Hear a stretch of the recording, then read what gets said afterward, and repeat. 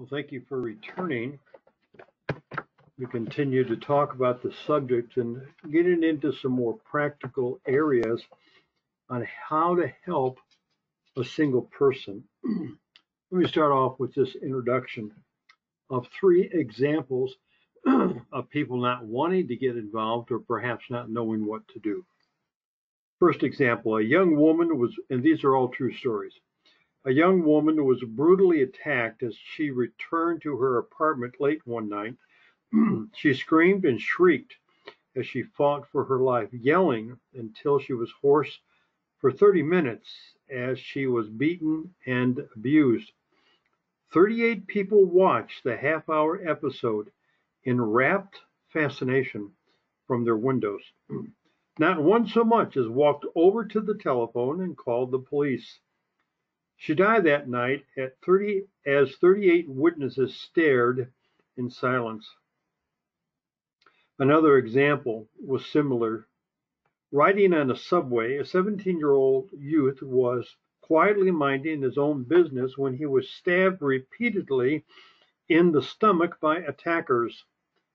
11 riders watched the stabbing, but none came to assist the young man. Even after the thugs had fled and the train had pulled out of the station, he laid there in a pool of his own blood.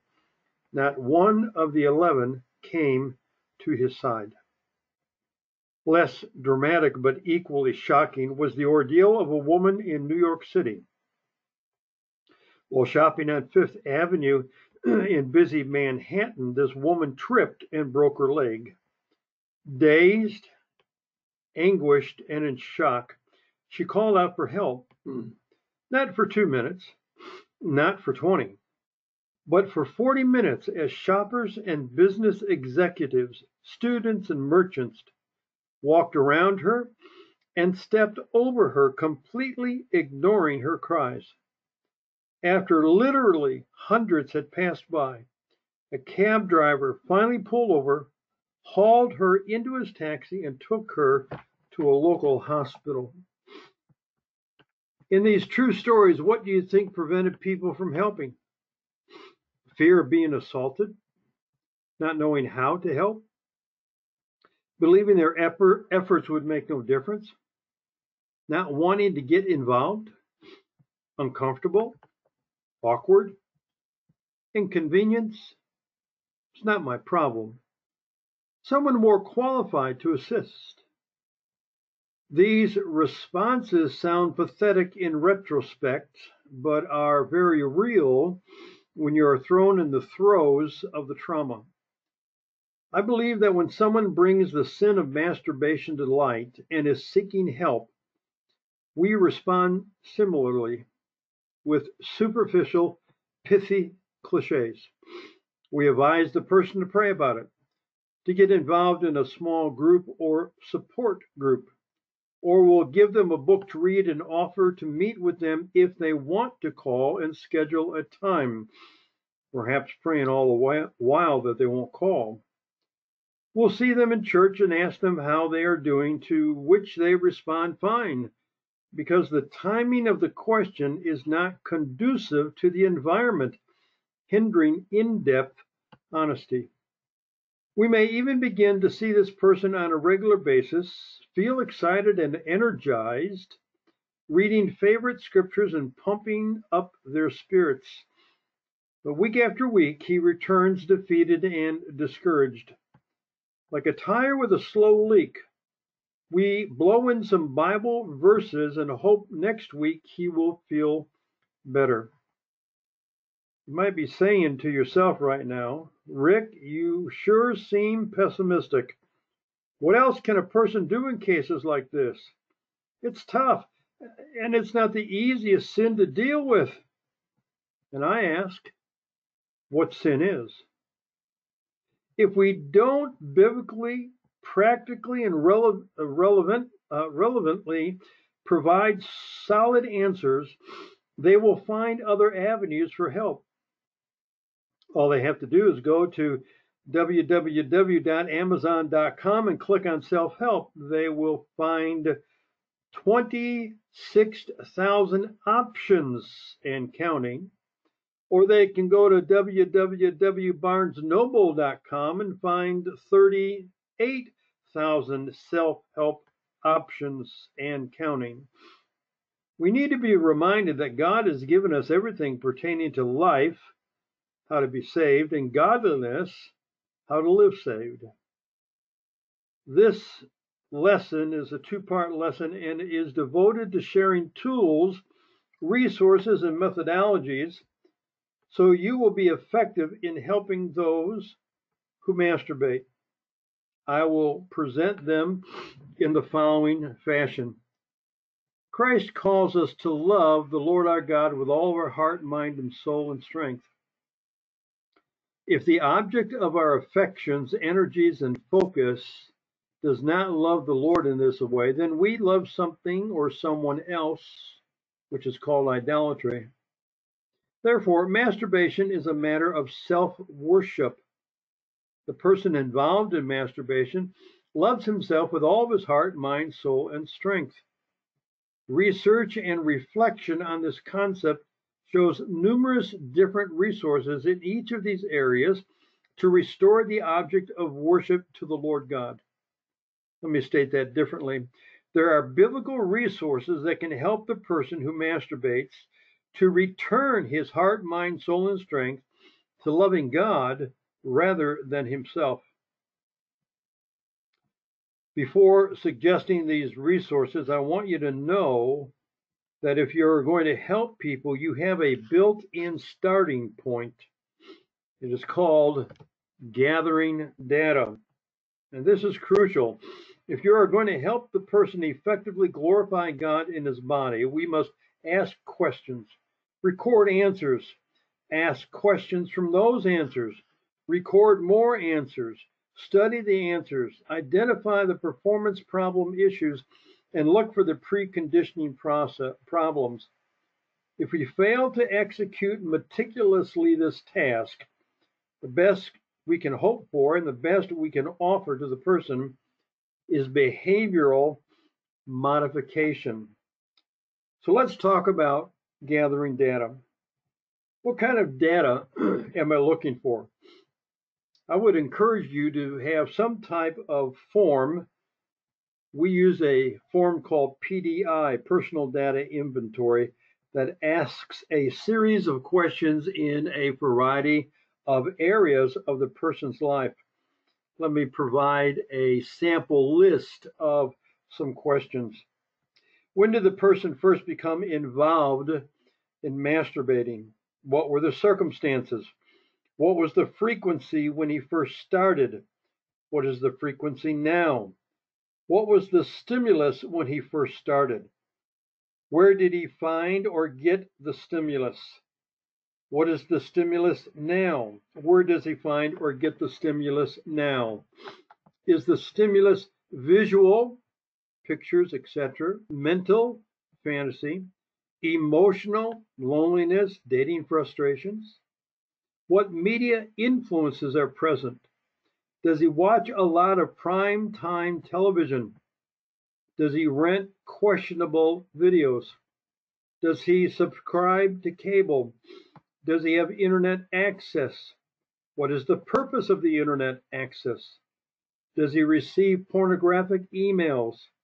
Does he have blockers or security devices on his computer? Is he married? Is there regular intimacy with his spouse? Is he single? Is he dating? Is he engaged? Is he sexually active with this person, whether he's dating or engaged? We need to continue by addressing the person's heart, and the heart reveals motivation. The word motivation comes from the Latin word that means to move. It pictures someone with inner drive, impulse, and intentions. Motivation is the causation for a particular course of action. It is what drives a person to be the best in the classroom, sports, education, and vocation, etc. Motivation is central to all of life. It determines why you do what you do. Someone wrote a fable about a dog who loved to chase other animals. He bragged about his great running skill and said he could catch anything. Well, it wasn't long before his boastful claims were put to the test by a certain rabbit. With ease, the little creature outran his barking pursuer. The other animals, watching with glee, began to laugh. The dog excused him, however, by saying, "You forget, I was only running for fun. He was running for his life." That does make a difference. Motivation is the most important factor in everything we do. When we speak of the heart, we are not referring to the organ that sustains breath and life. The heart is used to represent desire or focus. In the Hebrew literature, the word heart refers to the hub of life, that which is central to life, significant, meaningful. When working with someone enslaved to masturbation, it is vitally important to clarify why the person wants to deal with his sin. Many involved with masturbation have the wrong reason for stopping. Wrong motivation places the person on a slippery slope, clawing his way to the top, only to slide back into the pit of sin and despair. What are the motivations that people have for wanting to conquer masturbation?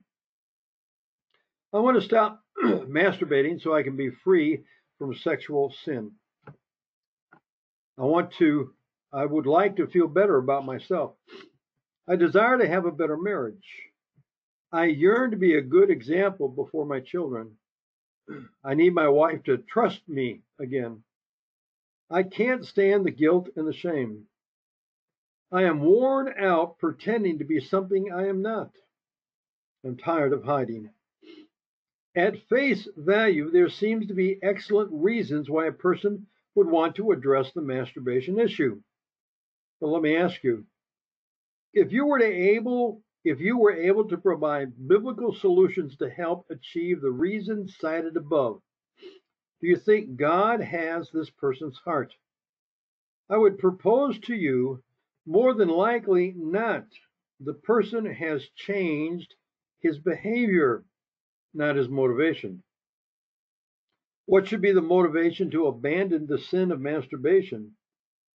The motivation is to become a fully committed follower of the Lord Jesus Christ.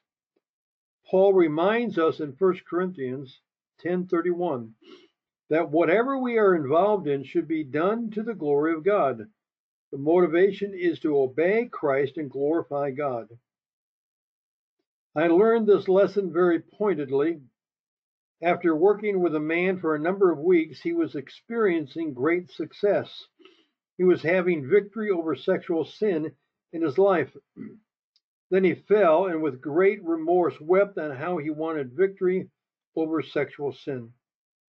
For the next 2 months, a cycle began to develop of victory, and then sin, repentance, remorse, and resolve. I despaired in helping him, so I consulted J. Adams' 50 failure factors. I reviewed the numerous motivational factors to bring about change. Then it was if I was able to hear from the man was saying by the Holy Spirit, I just want to be free from sexual sin. I just want to be free from sexual sin. That was the problem. The focus was wrong. The heart was improperly motivated. What this man needed was to please God, to glorify God, to obey God. When he changed the focus, things began to turn around. Another area under the worship of the heart is the concept of holiness and sanctification. I have concluded that many people struggling with life-dominating sins, especially sexual ones, have a distorted concept of the holy life. I believe this is attributed to their repeated attempts to resolve the sin issue. Now, once we recognize the cycle, we need to explain it to the person. The person becomes weighed down by sin. Overwhelmed by guilt, he seeks help. He begins to see a glimmer of hope that he can change. He renews his efforts to moral purity. His efforts begin to pay a dividend. He feels good about his progress. But something happens that influences a personal decision to return to masturbation. He feels defeated and resigned. He justifies his action and for a period continues in the sin. Then he becomes weighed down by the sin, overwhelmed by guilt. He seeks help, and the cycle revolves. Because these people have experienced the stop and go righteousness, they come to believe that they have to live perfectly. They develop a standard of righteousness that is performance based. They measure their relationship to God as good when they remember to do everything they are supposed to do. The slightest shortfall shoves them into the valley of despair. So what's the use, they say? I might as well enjoy the sensual pleasure of masturbation. I just can't win. They have equated sanctification with perfectionism. The average Christian believes in progressive sanctification. This means a process. Paul himself spoke of this progressive journey in Philippians 3, verses 8 to 14. And I encourage you to turn to that passage and read it. Triumphs over masturbation are momentary temptations with eternal victories. This is the sanctification process. We must impress upon the hearts and the minds of those wrestling with masturbation that there is no perfectionist zone that, if sustained for a time, results in eradication of the problem. The sin nature is ever present. The call is to faith, and victory comes from obedience. Next time we get together on part 2, we will talk about addressing the mind, the person's thinking, addressing the soul, the person's design, and addressing the strength, the person's discipline. I hope that what I share with you in this video and the next will give you practical tools and steps whereby you can help somebody that you know that is involved in this enslaving sin, that they might be set free. Tune in next time.